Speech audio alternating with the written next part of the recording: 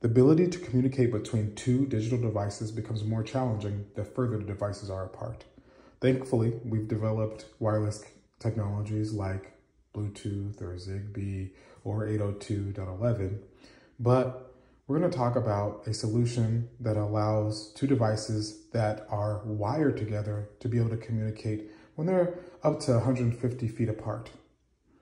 The JARViE extender is just a device right here with an RJ45 connector receptacle and then a buffer.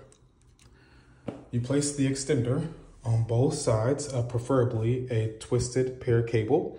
Right here we have a Cat6 or 100-foot Cat6e Ethernet cable. And you can see the fact that the cable has the RJ45 plug makes it easily connectable to the RJ45 connector receptacle on the extender. This was done intentionally to just make it easy to plug cables in and pull cables out very quickly in one solution. You can find cables of multiple feet and for relatively cheap. And so designing the extender to mate with a Ethernet cable was very intentional. Over here we have two devices. This one is an Atmega 2560, which serves as an I2C master. It's connected to one of the extenders, and then the extender is connected to a 100-foot Cat6e cable, and then terminated to another extender, and then the extender is jumpered to the I2C slave, which is an Arduino Uno. And then we have an analog discovery device, which just serves as an analogic analyzer, just to eavesdrop on that I2C bus so we can see the actual messages that the master is sending to the slave. So the master sends a couple of bytes, JARVIE, and only the I is lowercase. All of the characters are uppercase. Every time a byte is received on the slave end, the L LED on the slave blinks. So, looks like communications is successful, right? But let's go over and look at the logic analyzer and see what messages the master is actually sending to the slave.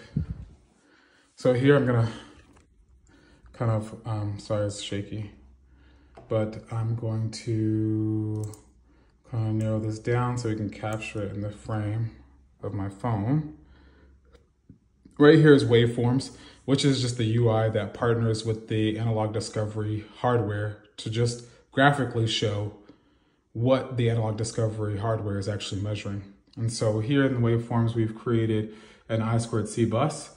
The clock signal, which is driven by the master device of the 2560, is on DIO 8 of the waveform hardware. And then SDA is connected to DIO 0. Then we've told the logic analyzer to trigger every falling edge of the clock. And then when we look at what the logic analyzer is receiving, we can see it's actually seeing the I2C protocol. It's seeing the start bit, which is over here, a start indication of the bus from the master.